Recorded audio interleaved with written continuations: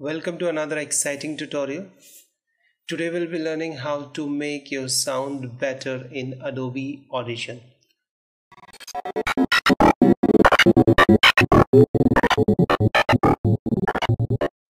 So this is a sample image which I have recorded. You can listen to this. So first thing first, if you are in the library mode like this, then just click the headphone. This way will be having also.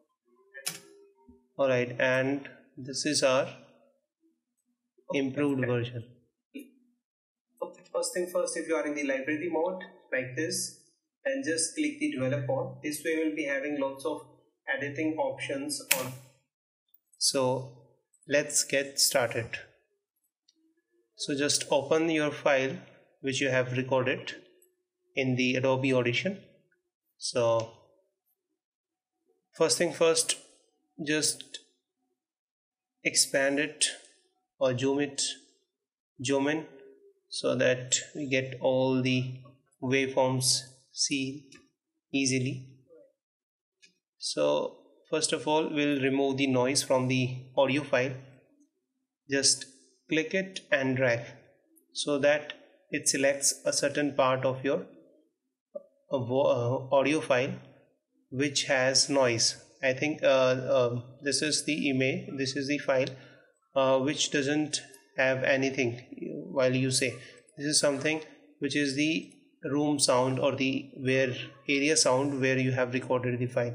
So it basically has some noise. So in order to remove that noise, we'll just select this part of the audio file. Then we can go to effects, noise reduction, capture noise print. Okay, then we can press Ctrl A by select entire file like this, and then again go to effect, noise reduction process, and just press apply. And it will take some time and it will remove all the noise present in our audio file. So when processing is done,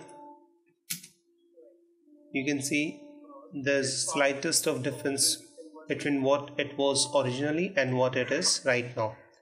So next thing, go to effects, amplitude and compression, and select go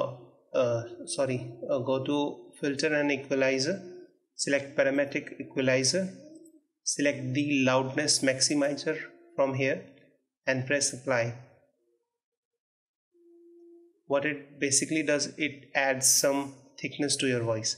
And go to effect, amplitude and compression, and select normalize process, and you can put in 95.8 at I mean from 91 to 98 you can put any number, but for this present case 95.8 works best for me, so I've just set it and then press apply. Then again go to effect, amplitude and compression, select dynamic processing, and this is the preset which I have created for myself. Actually you can note down the numbers which is here and here. So it basically does this kind of a shape, right? You can experiment with these numbers and you can come up with your own, but this is what I have got for myself, and press apply.